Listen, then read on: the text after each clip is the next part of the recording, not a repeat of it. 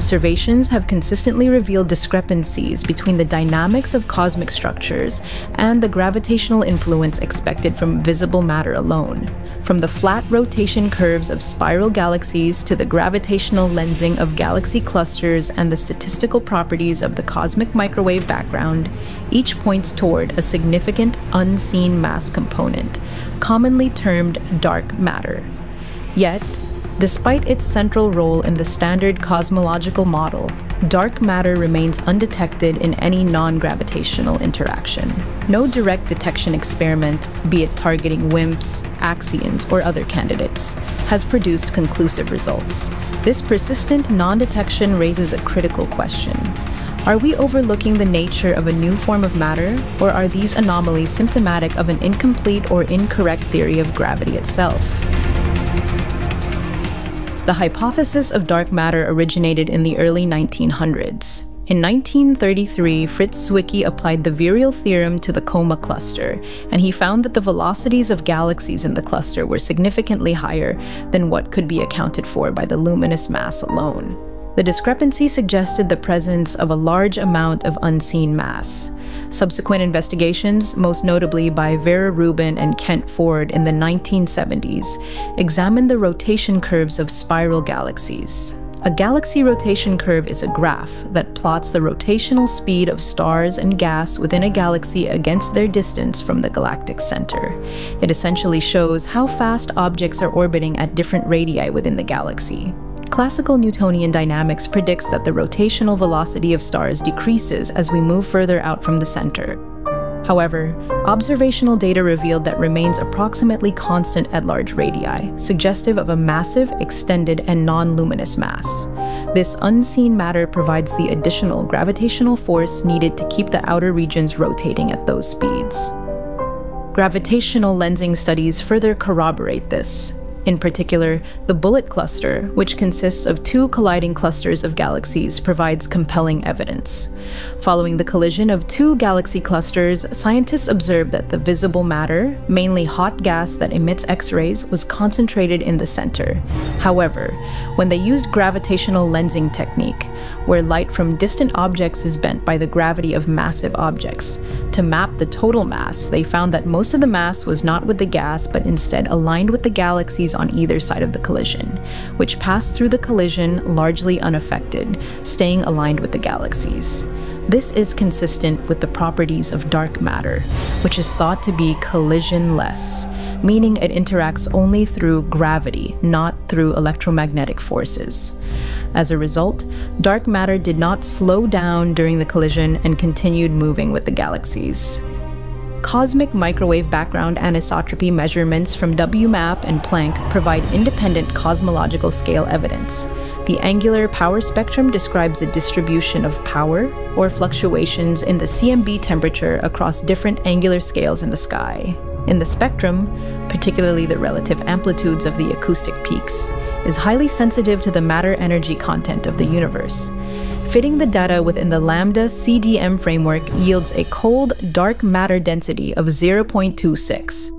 Moreover, the large-scale structure of the universe, as mapped by surveys like SDSS and DSI, exhibits a filamentary distribution of galaxies, the cosmic web. Simulations incorporating cold, dark matter reproduce this morphology with remarkable fidelity, whereas baryon-only models fail to generate sufficient clustering within the observed timescales. While the astrophysical evidence for dark matter is extensive, it is fundamentally gravitational in nature.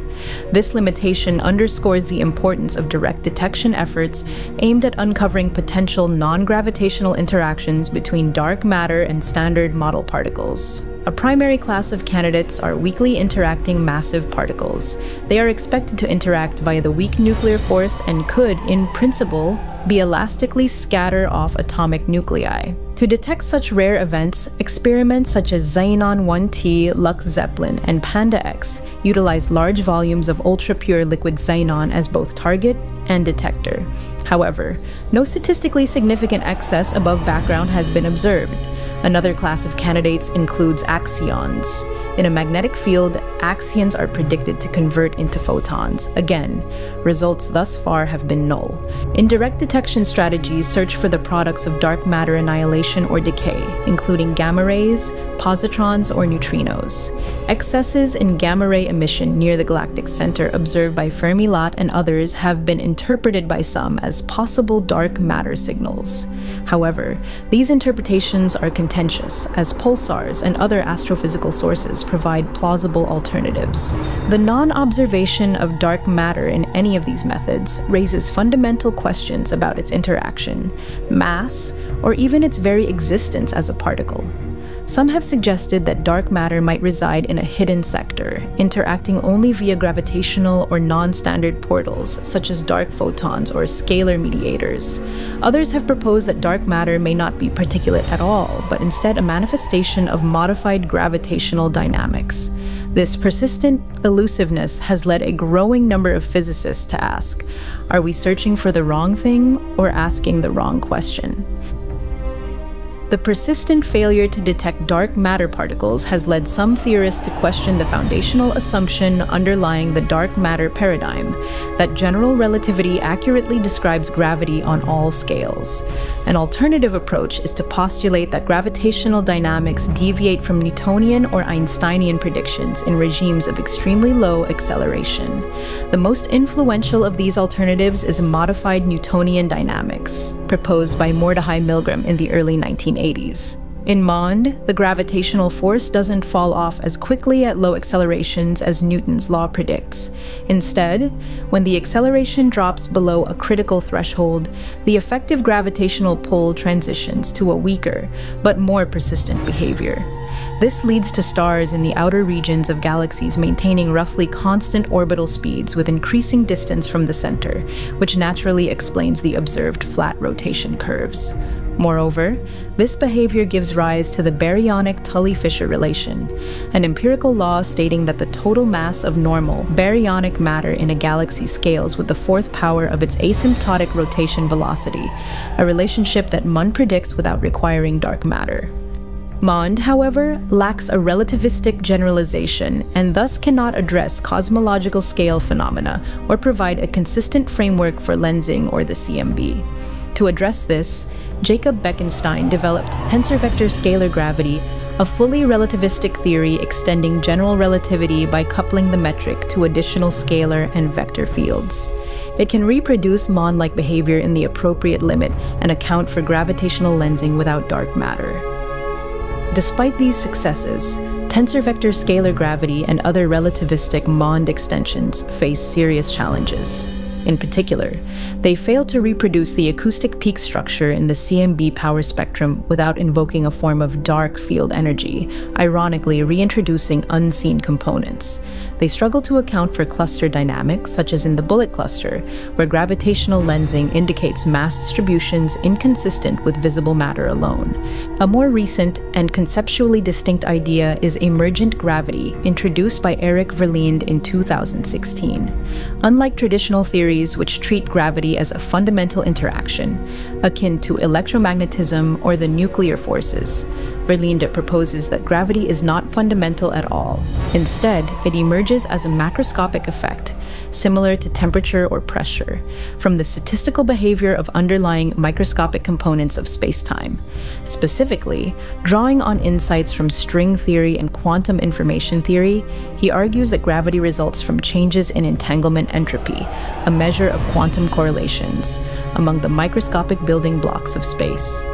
Within this framework, the apparent excess gravitational attraction in galaxies is not due to additional mass, but to entropic forces induced by dark energy and space-time geometry. While emergent gravity is able to reproduce MOND-like behavior in specific scenarios, particularly in explaining the flat rotation curves of galaxies without invoking dark matter, it is still an incomplete theoretical framework. One major limitation is that it does not yet possess a fully developed field-theoretic formulation, which is essential for making precise predictions and integrating with the rest of modern physics. Moreover, it has not been shown to consistently match cosmological observations, such as the detailed structure of the cosmic microwave background or the large-scale distribution of galaxies, both of which are successfully explained by the standard lambda CDM model. Thus, while modified gravity theories offer elegant explanations for certain galactic phenomena with fewer parameters than lambda CDM, they remain unable to comprehensively match the breadth of observational data without supplementation. Whether this indicates a need for further refinement or a fundamental flaw in the modified gravity approach remains an open and actively researched question. To evaluate the viability of the dark matter hypothesis versus modified gravity, we must consider the scope and predictive power of each framework across multiple astrophysical and cosmological scales. At galactic scales, MOND and its extensions provide remarkably accurate predictions for rotation curves using only the visible baryonic mass. This level of precision contrasts with dark matter halo models, which often require empirical fitting, such as the Navarro-Frank-White profile. The baryonic Tully-Fisher relation, which emerges naturally in MOND, still lacks a fundamental derivation within lambda CDM. However, at cluster and cosmological scales, lambda CDM holds a decisive advantage. The mass discrepancy in galaxy clusters, particularly in systems like the Bullet cluster, is not adequately explained by baryonic matter alone, nor by modified gravity. The lensing mass is spatially distinct from the hot gas, requiring a collisionless component, something naturally accounted for by dark matter but problematic for MOND. Furthermore, the cosmic microwave background anisotropies present a serious challenge for modified gravity. The lambda CDM model, with cold dark matter and dark energy, fits the full angular power spectrum of the CMB, including the ratio of peak heights and positions, with remarkable precision. MOND-inspired relativistic theories must introduce additional dark components, ironically resembling dark matter, to reproduce these features, undermining their appeal. Simulations of large-scale structure formation further bolster the lambda CDM model.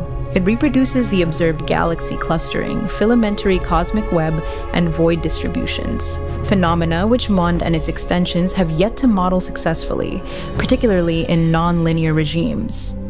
Predictive flexibility also distinguishes the two paradigms. Dark matter offers a framework for a broad array of phenomena, from early universe physics to galaxy formation and lensing.